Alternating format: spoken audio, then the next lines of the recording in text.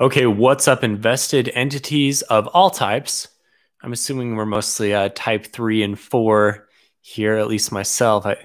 I probably a type 4. I mean, I don't even know what a type 3 would be, but yeah, no investiture here for me quite yet. But this is Steven, and welcome to another Brandon Sanderson Rhythm of War pre-release chapter episode. We're covering chapter 15 today. If you like Phantology, check us out at www.phantologybooks.com for our full catalog, and consider supporting the channel at patreon.com/phantologybooks. And let's get to it. So in this chapter, we learn a little bit about logic spren. So logic spren were kind of the teaser from Navani's last lecture. And now we learn that they are something that they didn't know how to use for a while. And now they've in recent advancements have kind of been very important with these logic spren. And I just kind of love how advanced this foreign magical technology is. It totally makes sense in terms of what the world is. And it's awesome at the same time because it's magic. But it's like if Roshar really did develop, this is how they would use magic for technology. And this is the forefront of it. We speculated on our Discord that this is how computers are going to be used in the future. So once we get up to like Mistborn's era 3, which I think Sanderson said he wanted to have like an 80s spy type thing. Once we get up to there and then up to era 4 is the space full-on crossover with the whole Cosmere, from my understanding. So once we get to that point, then I think we're doing logic spren and we're doing computers and we're just throwing it all. Like Sanderson's just going for it all at that point. So getting into the actual meat of the chapter, days are actually passing here. The first few chapters, the first 14 plus chapters, including the prologue. Well, the prologue was before. The first 14 chapters were all in the first day or two. And now we're 10 days later when Kaladin promised Dalinar that he would have his decision. And also the whole thing with Yunfa, the honor spren that was 10 days as well. So now we're at that point, and Kaladin has officially stepped down and moved on. We don't really know what it is yet he's doing, but they had a meeting that promoted Sigzil and Scar, not Teft, curiously. I don't know, like I might have put Teft in charge of training these guys. He seems like he's kind of the natural choice, but okay, we're going with Sigzil and Scar. Not sure what happened there. Yeah, and we're getting a comment here. I guess Teft will be the new High Marshal, but that hasn't been announced yet, so we assume he'll get promoted at some point. Sil sees Navani with a new Fabrial ship drawing. This is kind of a little line here that's not important to the plot of the chapter, but I think hints at a new ship Fabrial coming up. I think we're replacing the barge. Barge 4 was fun, but I guess we're doing a proper airship with sails and everything. So are we going full on steampunk? I kind of hope not. Steampunk isn't really my favorite. It's not my favorite genre of fantasy, but if we have to do it, I guess I'll accept it. Kaladin kind of has nothing to do right now, which is really bad for depression. If you're depressed, you definitely, I mean, one thing that's going to help is having something that you're actively working towards. With nothing going on, that's not a good recipe for dealing with depression. He is able to kind of deal with it a little bit here. And so he says, I'm going to go seek out Zale. He has a little bit of a plan, like he might be wanting to join the Ardentia. We'll see what happens in a second.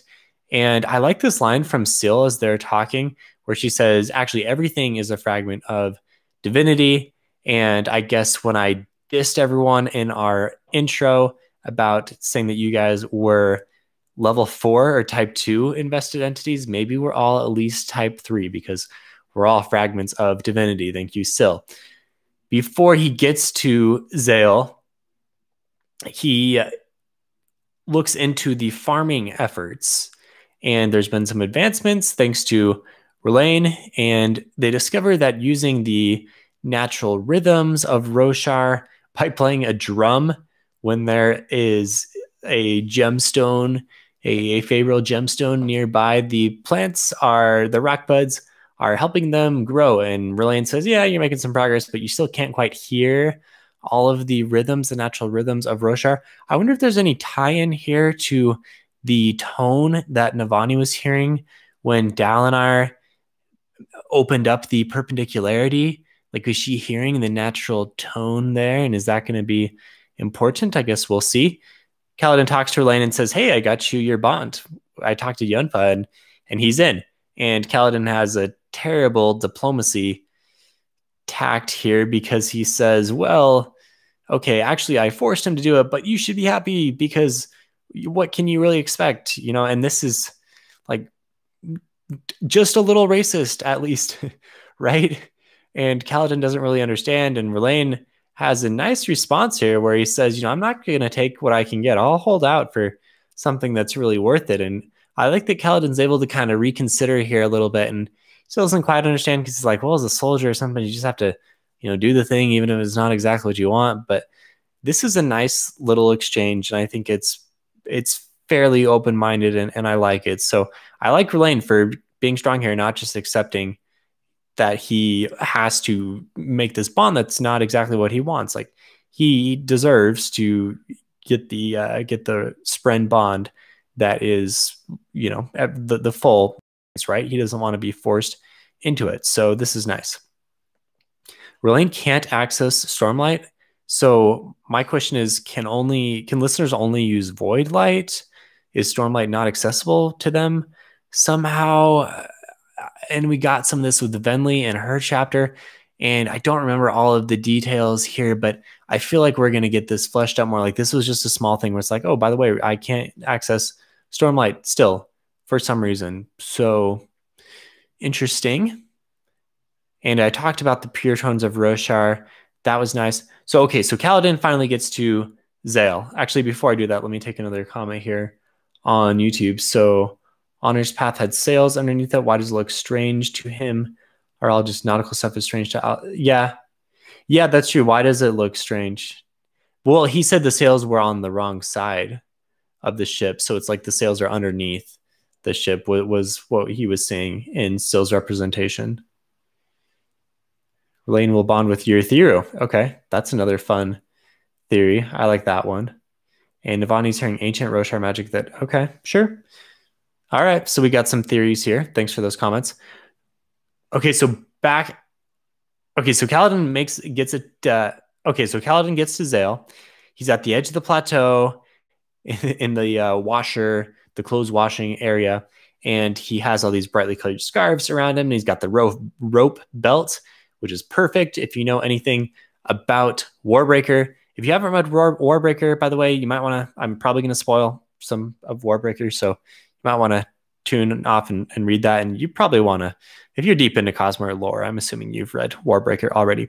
So Zale obviously has heightened senses, and maybe even more than that. And I'll talk about that in a second. So Kaladin comes up to him, and Zale senses him right away. It parallels Mraize when Shallan was kind of sneaking up on him a little bit. So we assume that Mraize has something here as well. They're both Awakeners.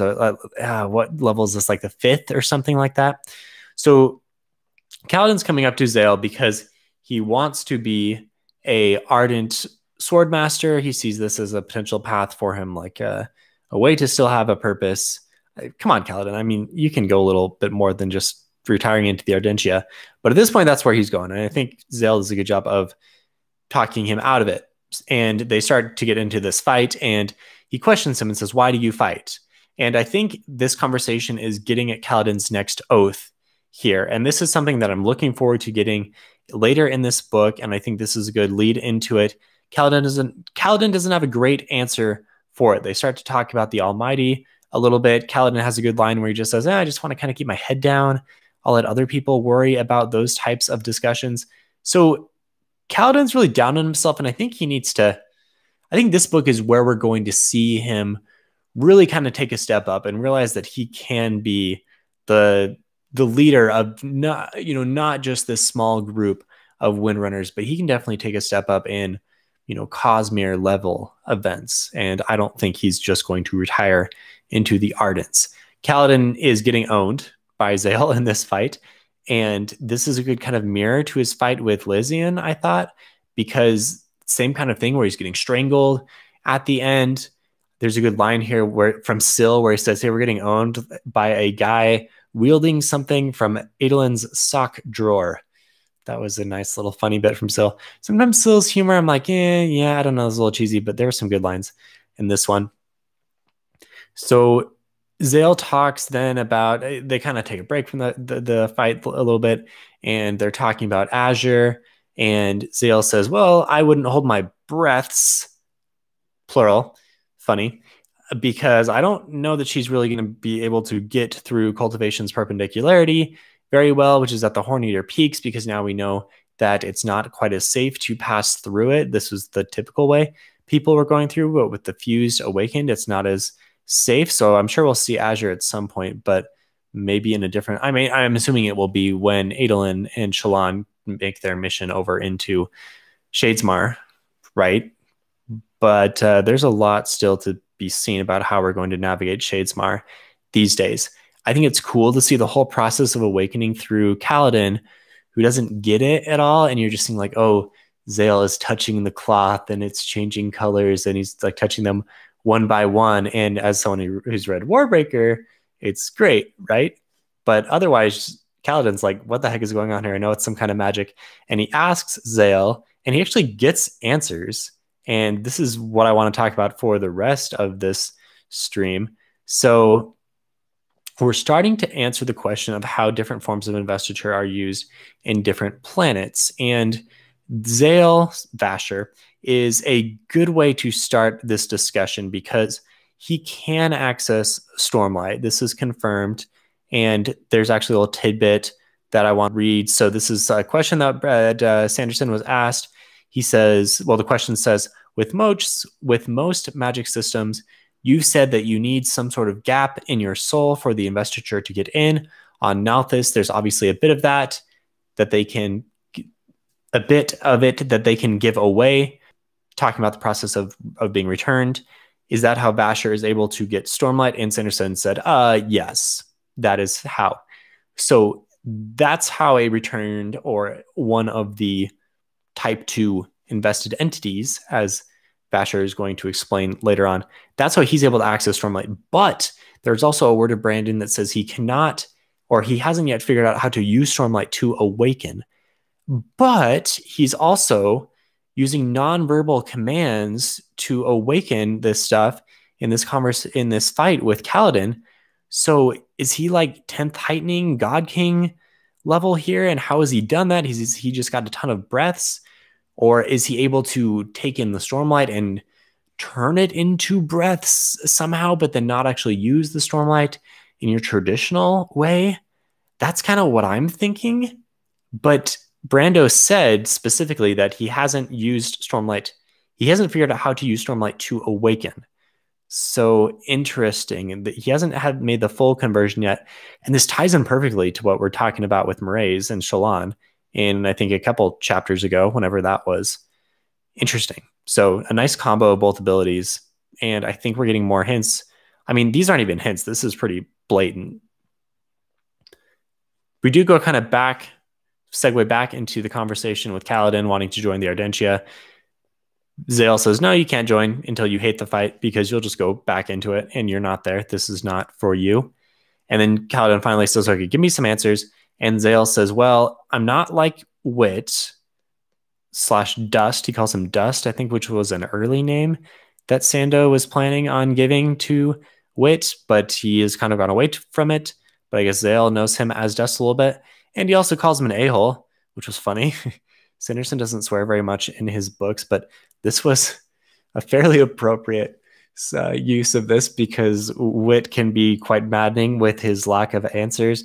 And Zale kind of calls him out for it. I like that Vasher continues to be a very straightforward guy. That was kind of always how he was characterized in Warbreaker. Now he tells us about type 2 invested entities, which is a soul that dies when it's too invested and therefore comes back. It's a cognitive shadow type of thing. He names off a few examples. He says Zeth is one, the Heralds are one, the Fused are one. There's some others from Warbreaker that are very similar. And then he says, actually, Syl is a type 1, which is like a live source of power, just pure power. So type 2 invested entities, Kaladin wants to kill these guys because these are the fused. Zale says, well, you'll need a really powerful weapon to unmake this connection to odium for the fused because they've been around for millennia.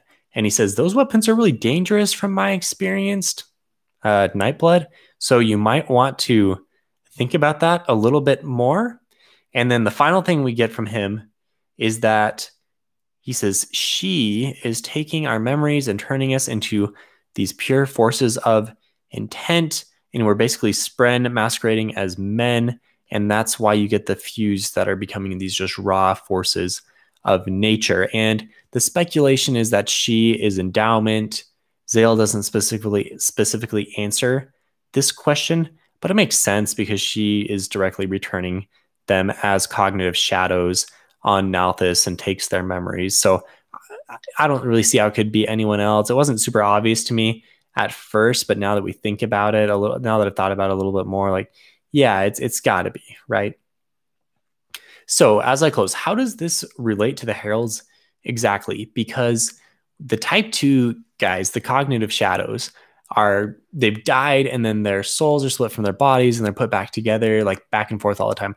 But the Heralds, from my understanding, they've literally been transported from Roshar to Braze back and forth with no separation of their souls and bodies. So how does this, like, there's some disconnect here. Maybe it's more of a, not quite as literal of a separation, and still by traveling back and forth, they're achieving the same like rendering of the soul, but, or sundering of the soul, or whatever that word is.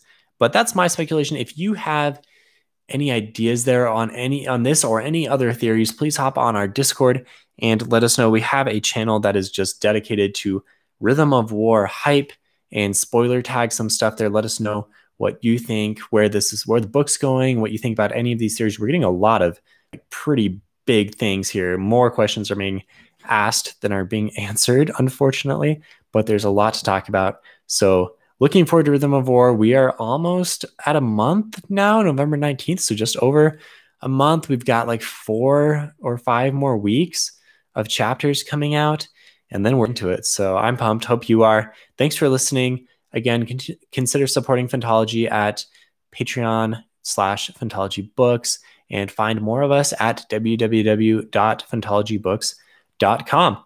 All right. See everyone next time.